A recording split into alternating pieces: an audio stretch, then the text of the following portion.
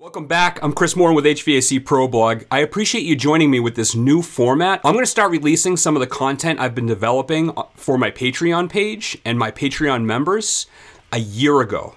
So if you like this content and you want to get it 1 year ahead, feel free to go over to my Patreon page and sign up for just as little as $8 a month. Of course, there's additional training available for system design, including manual duct design, and even 30-minute Zoom calls monthly, depending on the membership that you actually join with. So, without further ado, I'm going to actually play some of my first videos from 1 year ago. This one is around flexible duct design. If you like the content and you want to sign up, I look forward to seeing you on the other end. First off, I want to talk about how flex duct needs to be installed fully extended. And this is why, all right? The compression rate, as long as it's within 4% of fully extended, you're going to use the normal friction rate when you design and size your ductwork. So if you don't pull that helix tight, then what ends up happening, just 15% compression will actually double your friction rate, which obviously would mean you're gonna have too much pressure loss if you didn't size your ducts with double the friction rate. And typically if you double your friction rate, the ductwork's gonna have to be a few sizes larger to get the same volume of air through. Unfortunately, what we typically see is guys don't pull that helix tight at all, and they have more like 30% compression rate, which actually will quadruple the friction rate. So that's why they're not getting air there. So this is right out of the Air Diffusion Council's Flexible Duct Performance and Installation Standards. That's where a lot of these rules came from. They are without a doubt the authority when it comes to flexible design and installation. And I'm going to give you a heads up on a great resource at the end of this webinar, so that way you guys could get some free training and the resource free. So if you hang on to the end, you'll get where to get that access, all right? So to pull that helix tight, they actually state you need to stretch to its fullest length at about 25-pound force for 1 minute in order to pull that helix all the way out, and then you let it rest back to its normal size. So yes, if you don't have a tool or a way to secure this to the wall or something, it's going to take two people. I would hope, have two people on the job site. So this should work if they do it right. All right.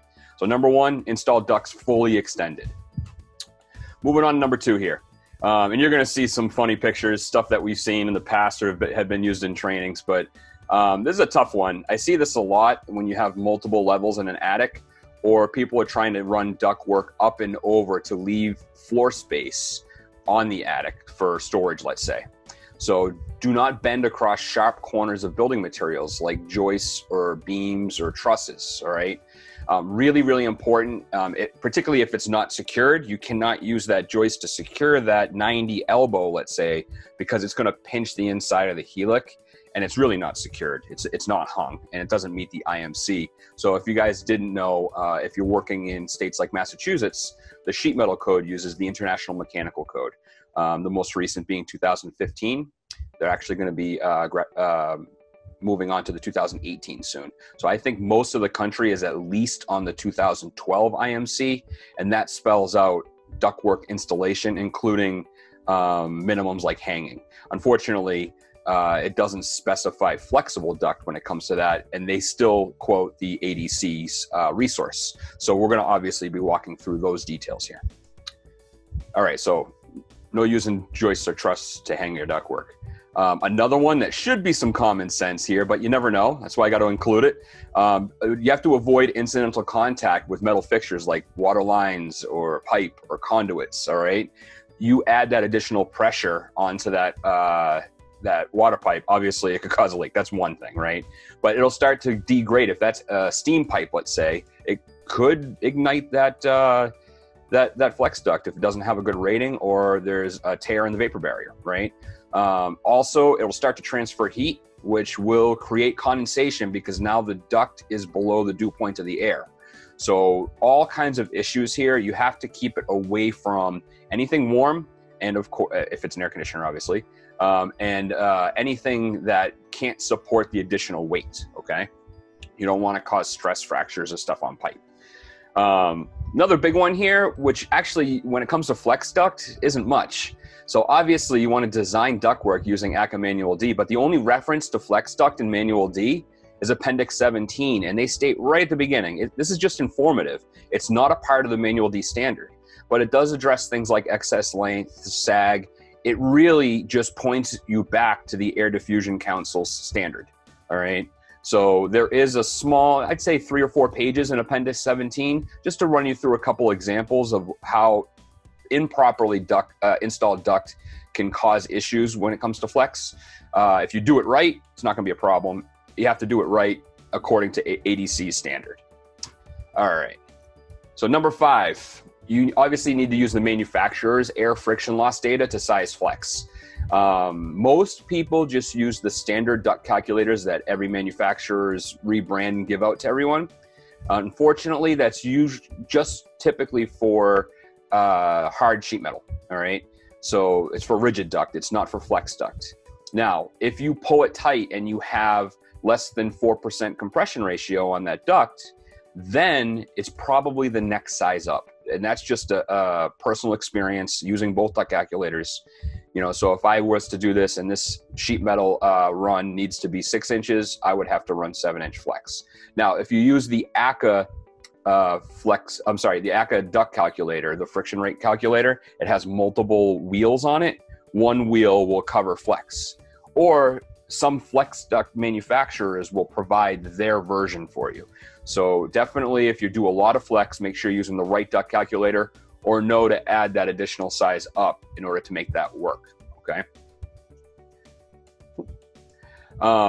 Here's where we get to some fun stuff here. So number 6, use minimum length of flex needed. We see this on the left-hand side as a obvious problem, I would hope, but it's typical because of rough-in during new installations, and then people put registers in afterwards, and they don't cut the size of the flex that's roughed in. So when they do that, you actually add multiple issues. First off, you know, you're talking about increasing equivalent length because of additional 45s and 90s here. Obviously, if you start compressing or twisting the helix inside, you're going to increase the pressure loss.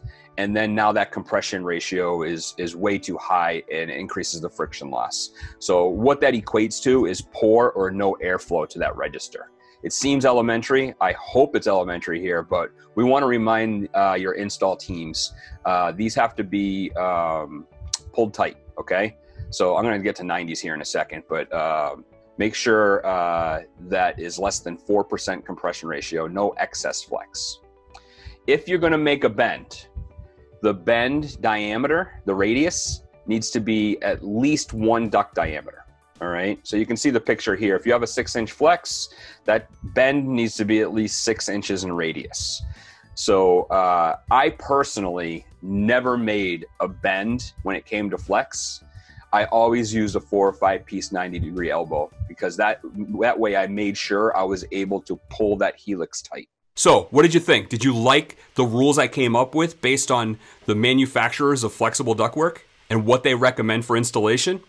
If you did and you want to get the full video, head over to my Patreon page. If you like the content and you like this format, let me know in the comments below. I'm more than happy to continue to release these 1 year after I develop for my Patreon members. If you like it and you want to sign up and get a full year's worth ahead of time, it's available on my page right now. Go ahead and click the link below.